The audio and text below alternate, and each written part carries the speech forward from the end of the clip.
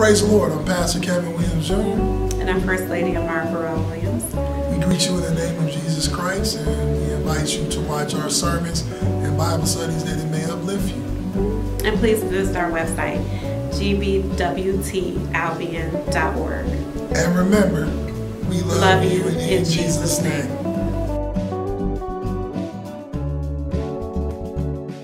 Praise the Lord. We greet you in the name of Jesus Christ. And we're not at Greater Bible Way Temple of Albion. We are at Stirling Books and Brew in downtown Albion, Michigan. We are our second part of this series, and we're dealing with God Can Help You. And this is part 2. We have a few scriptures we're going to go over, and we want to be a blessing to you. Today's days is very tough. It's very hard. We're living in the last and evil days, and from the coronavirus to the tornado that hit in Nashville, which I don't understand because Nashville's not really surrounded by a whole lot of bodies of water.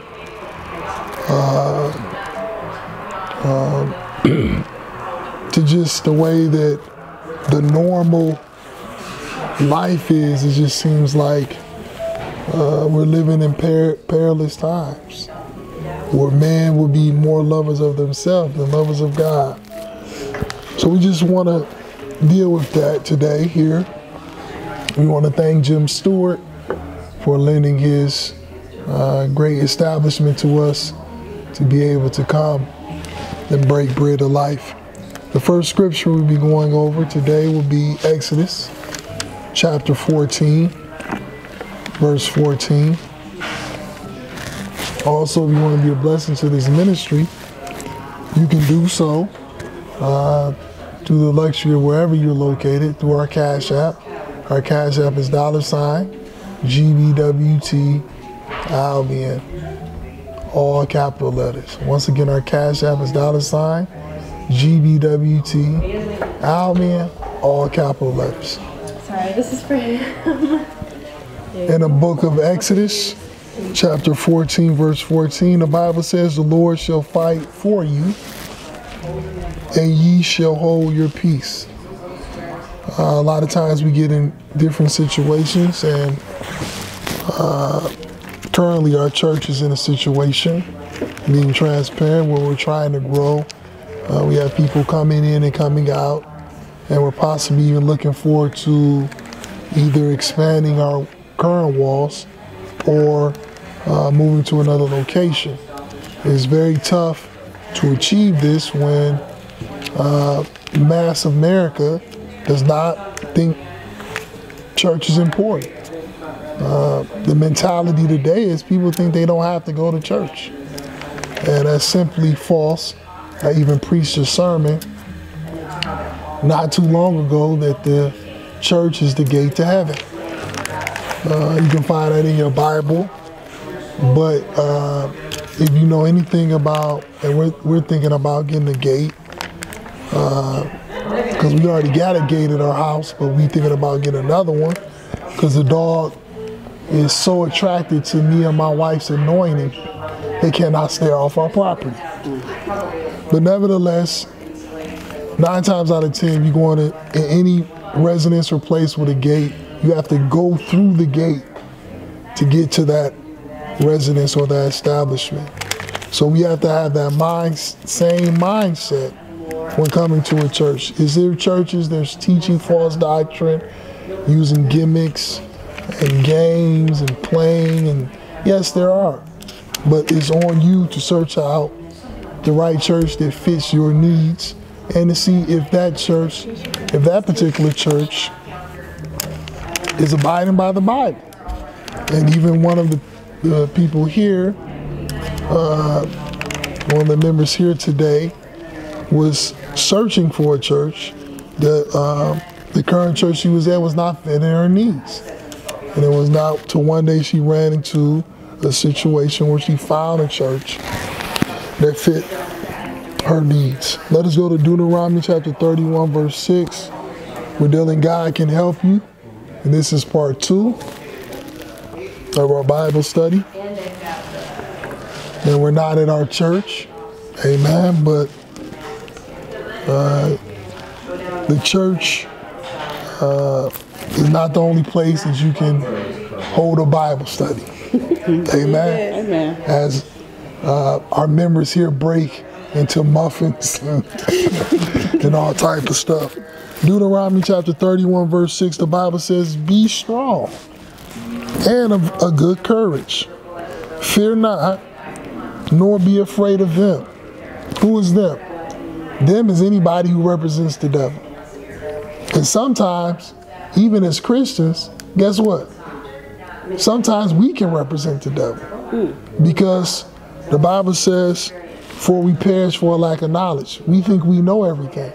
You know, like little kids that may get good grades in our honor roll. And you may say something to them. And they say, hell no, you're talking about you old. I know everything. Well, simply, they don't have the wisdom, the knowledge, or the experience that your age and your life experience share. So we have to be careful who we represent. And we all going to make mistakes, including me.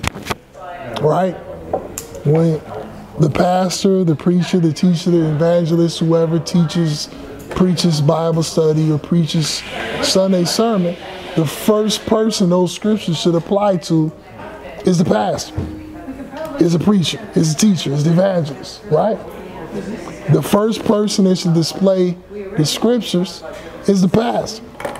The same thing goes into your household. If you are the leader of the household, you have to be the first one to say you're sorry, the first one to point out your mistakes, because when you're leading, it's not just, hey y'all, look at me, put me on the flyer, put my picture up.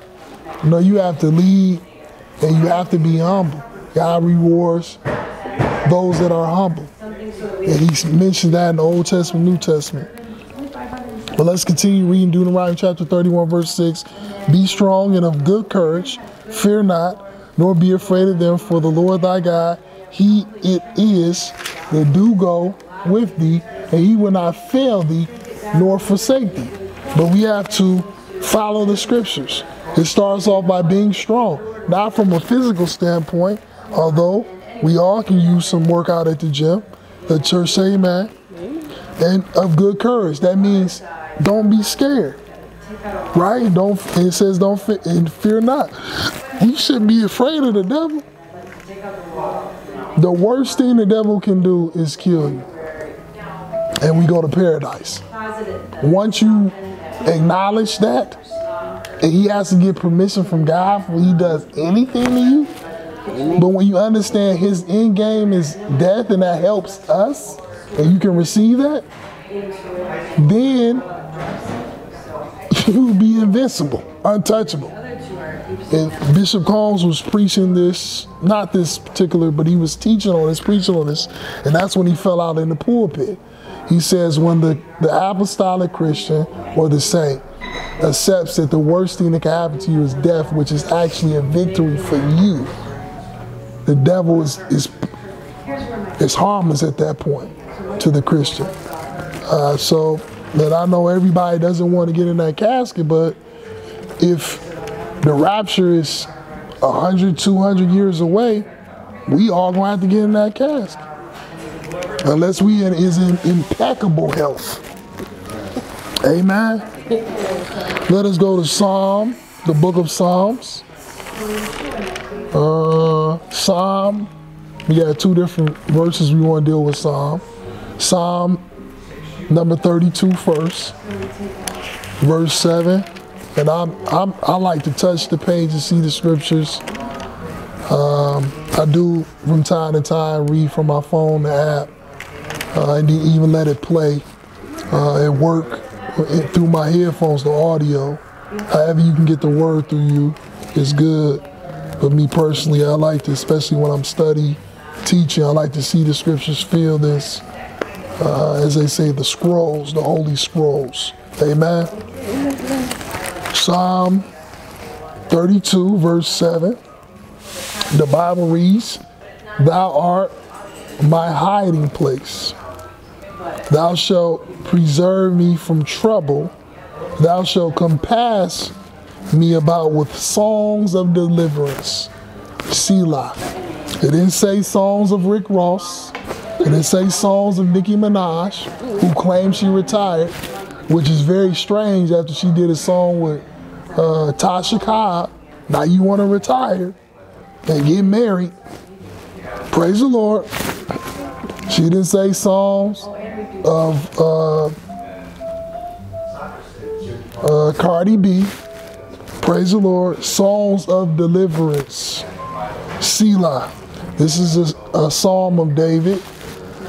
And if you watch movies, me and my wife are movie buffs. Sometimes it takes up to 30 minutes for us to compromise, or either one of us gives up on what movie we give up. The food done got cold. Praise the Lord. Thank you. God bless you. The food done got cold. I got to go warm it up. But we watch a lot of these movies where somebody was said to commit a crime, but they actually didn't do it. So they're running away and they're trying to find a safe place to hide. And a lot of times we do this with our sins. We mess up and now we're looking for a place to hide. David is telling God, you are my hiding place. For everything I've done wrong, for every sin I could commit, for every mistake, every flaw that I have committed, you can only receive true deliverance, which it isn't that, from God. God is the only one that can wipe away your sins. Praise the Lord. What was that lady name? Lisa Ray, who always wearing white. Praise the Lord. I ain't gonna say who her ex-boyfriend is. Y'all should know that. He was on Preachers of LA. I'm gonna leave that alone. This is all documented. If it wasn't feasible so you can see through the internet, I would not say it. You got this other guy, Yo Gotti. He likes to wear all white. Just because you wear all white doesn't mean you deliver. Amen. Y'all quiet in this coffee house on tonight. True deliverance means when you submit yourself to God, when you confess your sins to God, right? And then it says, thou shalt preserve me from trouble. But what I want to say, you will preserve me from the trouble I started, the trouble I did, right? Praise the Lord. So thou shalt compass me about with songs and deliverance. And we don't do that yet. Maybe we'll do it in the future. But when I was in training for ministry, and I don't know if they did this at Christ Temple Apostolic Faith in Muskegon Heights, when you open up Bible study, they used to have the ministers that was trying to open up Bible study, used to have to sing songs, take prayer requests, and sing songs for about 30 minutes until Bishop Harper came out, right? And the ministers used to rotate, and I was always be there. So he would be like, yeah, Will. Yeah, Willie gonna open up. That's what Pastor Harper used to call me, one of my nicknames. But I didn't really know a lot of songs. So I had to get a little book and write some stuff down on a piece of paper. I had that down. I would sing the same songs, but God will give you a song of deliverance. We was riding here from work today, and a couple of the songs that was playing, God is my help. Forget who was singing that. Was that Hezekiah Walker? Yeah, Hezekiah Walker. That song touched me. And I was listening to another song. I forget who it was. But sometimes songs will do that. And that's why we got to be careful how secular we go with the gospel music or Christian music. Now, there is a place for that. I'm not against gospel rap, Christian. It serves a purpose. But if that's the only thing you bumping, you should have graduated. If you've been saved for 45 years and you only get hype when Lecrae and Bizzle come on, You have that. praise the Lord. Or Trip Lee. And Karen Jones sing a little bit. He the gospel version of Drake. But nevertheless, let's go to Psalms chapter 46. Psalm 46, excuse me, verse 1. The Bible reads, God is what? And what? Strength. Wouldn't that mean that God is your help? Or how God is helping you? A very present help in trouble. So in the midst of your trouble, probably that you started, right? Because you done cussed the man out of KFC, now he done pulled a gun out on you. All because you was upset because you didn't get no fresh chicken dropped. So now guess what? You in what? It started with a T. You in trouble. And you got to depend on who? Hey, Jim Not Wendy Williams. Huh? Praise the Lord. You got to depend on God. A lot of situations, not being facetious and comical, but a lot of situations that we find ourselves in, the only person that can help you, the only entity that can help you is God. We try to figure out ourselves, pull out our calculator, thinking, oh, how I'm going to do this, look at the calendar. It's only 4 weeks in a month. If you lucky, 5. And guess what? You need at least 5. Well, if you get paid like me, you need at least 5 Fridays. So if it's 5 Tuesdays, that's not help. If your pay cycle like mine. So then we look at stuff, we look at our jewelry. Do we really need this ring? Can we sell these clothes to Salvation Army, a good, No. The only person that can help you in situations is God. And when we realize that from a spiritual standpoint, I'm telling you, once we accomplish from a thought process, God really can help. Now, I'm not going to get too deep of a personal. We happy to have our brother and minister with us tonight. He told me some information concerning some family business. The very reason why that person may have been taken away on a vacation is to free him so he can come to where he needs to be. Amen. See, God works in mysterious ways. It is not just free fries with your Big Mac. Because that's the only time Christians get happy. When you out of town, right? You pulling up to drive through, you tired, you get something to eat, they closing, you pull up, and they give you some extra chicken. Thank you, Jesus. Thank you, Lord. I knew you loved me, right? That's not the only things that God can do. God is more than providing hookups at fast food restaurants. But let us go to Proverbs chapter 18, verse 10. The Bible reads, in Proverbs chapter 18, verse 10, the name of the Lord is a what? A strong tower. The righteous run into it and is safe. So I don't mean to bring this up because some people get dramatic and extra sensitive, but this is the opposite of the Twin Towers. The name of the Lord is a strong tower. The righteous runneth into it and is safe. So the foundation that Solomon is setting here in this particular scripture, just God Himself, right? God is so strong. The righteous. Who is considered the righteous? It starts with a C. It's a group of people. And I'm not talking about the Crips and Bloods. Christians, thank you.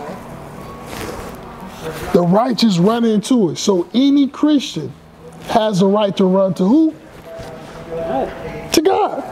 Any Christian. It doesn't matter your color, white, red, blue, brown, green, orange. Because you know that guy in office, his color is not black or white or Mexican. He's orange. Amen? Amen. And it's saying you are safe. Now, you know how you get in trouble and you call your friend, girl, I can't believe what happened. Let me tell you this. And next thing you know, everybody know at your job, all your family members know. They posting about you on Facebook, right? Being passive aggressive on Twitter, Instagram, Snapchat, right? Solomon's saying when you go to God for help, it's safe. And ain't nobody gonna know unless you tell them. Let's go to Isaiah chapter 54, verse 17. And I know you saying, what about the New Testament? You can't show me New Testament scriptures that God can help me? You keep showing me these Old Testament. He only help Old Testament Christians. Well, I'm glad you said that. We'll get there momentarily. We also want to thank Jim Stewart for opening up this establishment for us, for giving us hospitality to be able here to have our Bible study here. We're very thankful. And Stirling Books and Brew is located in Albion, Michigan, downtown, not too far from the college. So if you are ever in the area, make sure you stop by and be a blessing. Isaiah chapter 54, verse 17, the Bible reads, no weapon that is formed against thee shall prosper, and every tongue that shall rise against thee in judgment thou shalt condemn. This is the heritage of the servants of the Lord, and their righteousness is of me, saith the Lord. There's a lot of people. Now we know the first part, no weapon. Most preachers, most teachers, evangelists, ministers, they use this first part of the scripture. But a lot of people, and this is dealing with primarily non-Christians, Christians, atheists, judging us on how we move. Just because I don't want to conduce myself to the sinful acts of the ways of the land, there's nothing wrong with it. I married a woman. That was the choice that I made. You shouldn't be judging me based upon that. You shouldn't, oh, he go to church too much. What's wrong with him? You judging me, and according to the scriptures, they shall be condemned. Right? The world, the non-believers, the sinners, those that worship and run with the devil, does not have the privilege to judge us. Actually, if you read your Bible, and I know many Christians are scared to go to Revelations, they get, ooh, I'm scared to read Revelations. It's part of the Bible. You will see that we will have the opportunity to judge them. They shouldn't be judged, and they will be condemned. Why are you always reading this Bible on break? Why are you always playing gospel? Why are you always looking at sermons? He always looking at himself more. He is conceited. They don't have the right, according to this. God is the ultimate help source. There's many different things that we look to help us, whether it be pain medicine, doctor, therapist, counselor, social worker if you have one, policeman, amen. But God is the ultimate source of help, especially for Christians and believers. Let us go into the New Testament for those that are worried there's no scriptures that we be going over. And we also did a part one, it's a little bit back. I think we came here in November of 2019. That was part one. We did God Can Help You part one. It's part two. So you're always free to go back and look at that. We thank our social media director helping us get this information out to you. The book of Romans chapter 8 verse 31. The book of Romans chapter 8 verse 31. What shall we then say to these things? If God be for us, who can be against us?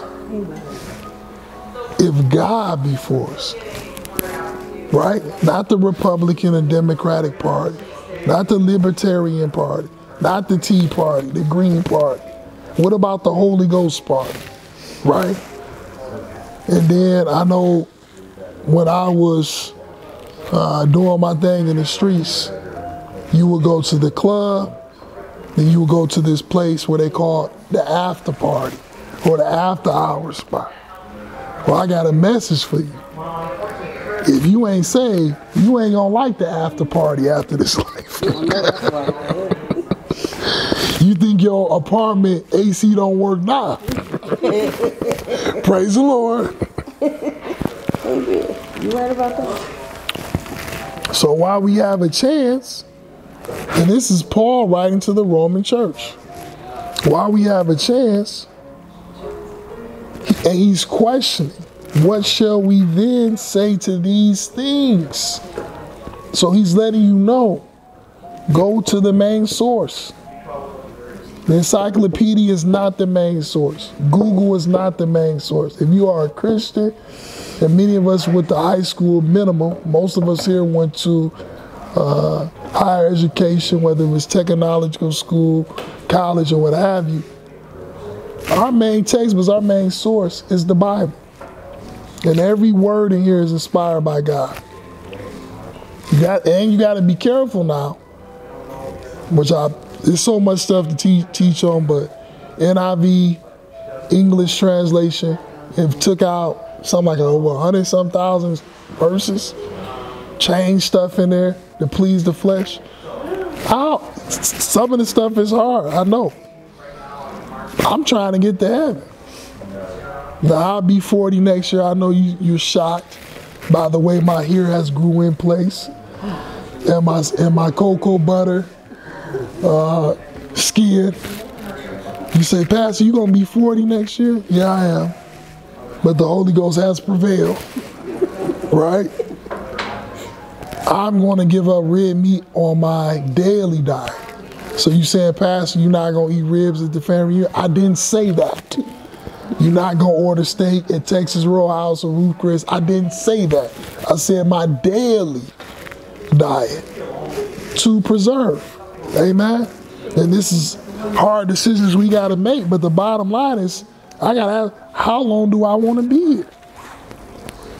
It's a tough decision, but God is a reward of them that diligently seek Him. We have to be smart about everything we do. Amen. So if you're a type 2 diabetic and you trying to hold your sugar, should you be drinking 7, 8, 9, 10 Mountain Dews? No. Amen, Sister LaDonna. Ephesians chapter 6, verse 11. Only a few more scriptures and we're going to prepare to close out as Sister Keisha consoles her mother in her past mistakes and issues and problems that we pray that God has delivered her. Delivered the taste of Mountain Dew from her tongue. Hallelujah. Amen. Ephesians chapter 6, verse 11. Paul wrote this letter to the church of Ephesus and dealing with the Ephesians, which was the early church right after the day of Pentecost. Let's see what it says in chapter 6, verse 11. Put on the whole armor of God, that ye may be able to stand against the wiles of the devil. See, a lot of times as Christians, we don't put on the whole armor, right? Mm-hmm. We want to be saved on Sunday, but we don't want to be saved on Monday, right? We want to read our Bible when it is scripture reading in church, but that's it. And that's why you say, Pastor always picking these long verse readings, these long, because I'm trying to make sure you can get a chapter in with y'all every week. So when I go in front of God, I can say, well, I made them Negroes read a chapter at least once a week. And you say, well, I thought that you had Caucasian members. Well, he said he was 1,000% of African American descent. Let the church say amen. So we have to not only put on the whole armor of God, keep it on, that ye may be able to stand against the wiles of the devil. What is the wiles of the devil? The tricks, the temptations, the trials, the tribulations, the issues, the problems, because he gonna throw it in front of you. Just after I just buried a family member, I get a phone call from my father, and now somebody else is sick, saying that his heart is only operating at 60%. He woke up and his whole body was swollen. Amen. I can't get a minute to breathe. And that's just the tip of the iceberg. So much to pray for, so much to expound on. But I can't do none of this without the help from who? God. And we're seeing here that is very unique today, the scriptures that was dealing with. Not only is God helping us, God is our what? It starts with a P. P-R. P-R-O. P-R-O-T. Protection. God is also our protection. Last scripture, and we're going to close out. Hebrews chapter 13, verse 6. And it's very strange that Paul was never married, or is never recorded in the scriptures, but he teaches on marriage in the New Testament more than anybody. That's very strange. But God don't make mistakes, we do. Amen? Amen. And don't forget, God made a donkey talk.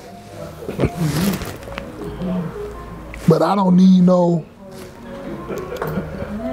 to talk for me. Let the church say amen. Hebrews chapter 13, verse 6.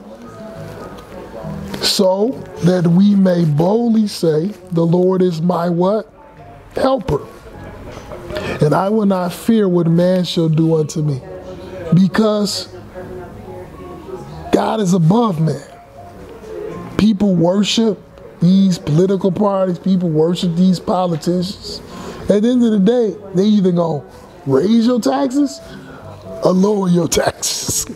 At the end of the day, we still gotta go someplace after here. And I'm not talking about when we leave Jim's coffee shop and bookstore. I'm talking about after this life. So it doesn't, yes, take heed to your vote. This is election year. Use your vote. People die for the right to vote, right?